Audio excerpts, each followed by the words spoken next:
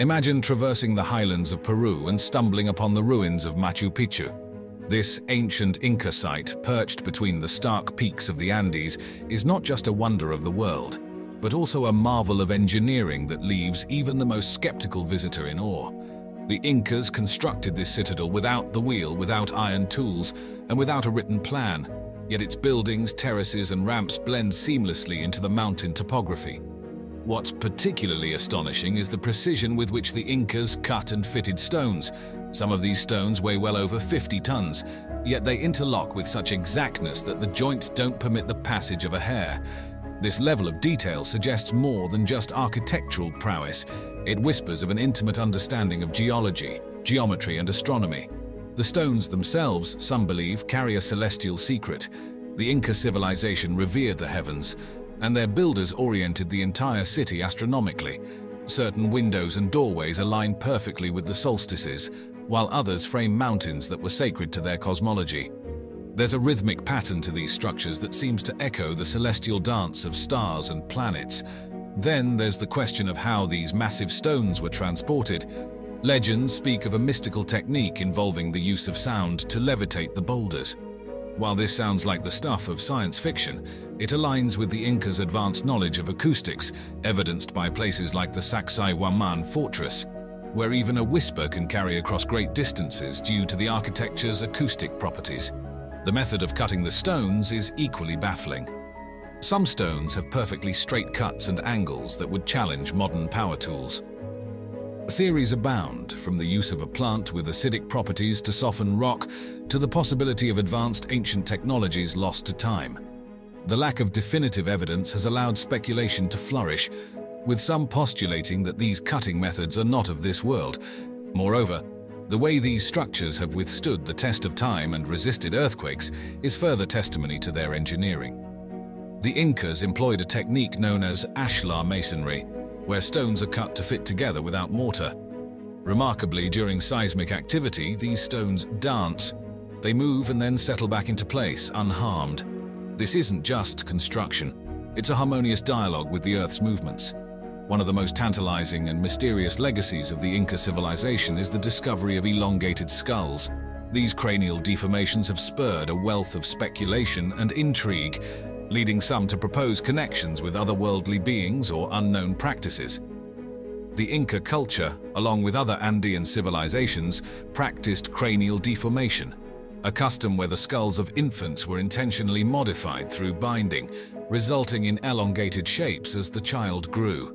It is a tradition found in many different cultures worldwide, but the prevalence and extremes to which it was taken in Inca society have captured the imagination of historians and enthusiasts alike. To the Incas, the elongated shape of the skull was associated with beauty, status, and nobility.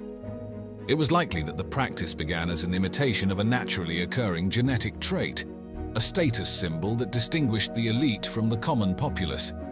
Skull deformation began shortly after birth, when the infant's skull was most pliable. Boards and tightly bound cloth were used to gradually alter the shape of the head over time. These skulls have led to various theories, ranging from the plausible to the fantastical. Some suggest that the Incas might have been trying to emulate the appearance of an esteemed ancestor or a revered figure from their mythology. Others have taken the presence of these skulls as evidence of ancient astronaut theories, suggesting that the Incas were mimicking beings from beyond the stars. Surgical skill is another aspect highlighted by Inca skulls. Not only did they modify skulls for aesthetic and cultural reasons, but they also performed successful cranial surgeries, trepanation, for medical purposes.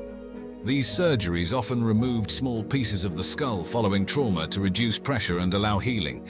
The survival rate of these procedures was remarkably high for pre-modern surgery, attesting to their medical knowledge and skill. In the shadows of the Andean mountains lies evidence of a civilization that, at its peak, stretched over much of South America. The Incas, known for their sophisticated society and strikingly complex urban planning, were not just builders but artisans of the land who seemed to have a profound connection with their environment.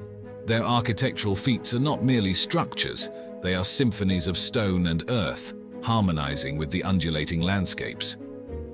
One of the most puzzling aspects of Incan architecture is its diversity and adaptation to the challenging terrain of the Andes. From the arid coastal plains to the steep highlands, Inca structures were tailored to their surroundings with such efficiency that modern engineers still study their techniques. For instance, the city of Pisac is a testament to the Incas' understanding of agricultural and urban planning. It features an integration of water management and terrace farming that maximizes the arable land area, turning steep mountainsides into lush, productive gardens. The use of terracing is a marvel in itself. These weren't just simple dirt embankments. The Incas constructed multi-layered terraces with a sophisticated drainage system to prevent waterlogging and soil erosion. Beneath the surface of each terrace lies a complex layering of sand, gravel, and rock that filters water and ensures the survival of crops even in the harshest of droughts. And then there's Ollantaytambo, a fortress that doubles as a temple, exhibiting both the defensive might and the spiritual aspirations of the Inca. It is home to some of the most massive stones ever used in Inca construction, which were transported from quarries miles away.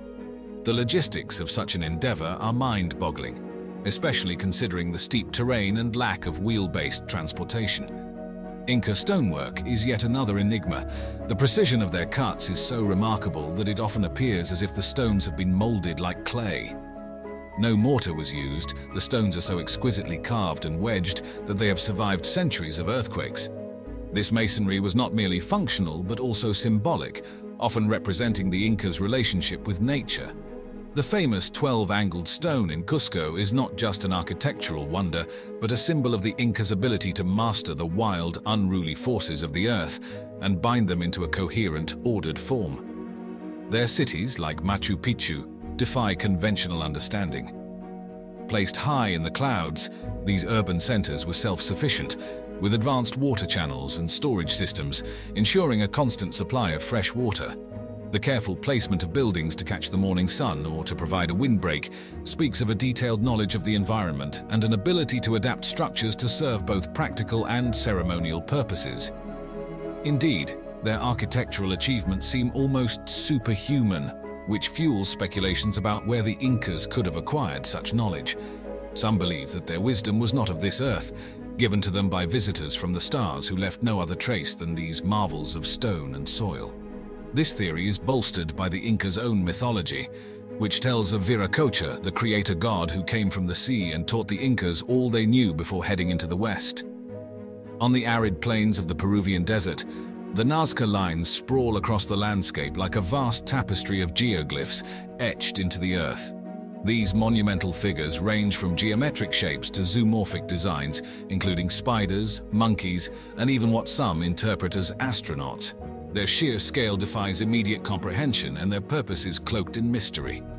Created by the Nazca culture around 500 BCE to 500 CE, these lines were formed by the simple but laborious technique of removing the reddish-brown iron oxide-coated pebbles that cover the surface of the Nazca Desert and uncovering the contrasting whitish ground beneath.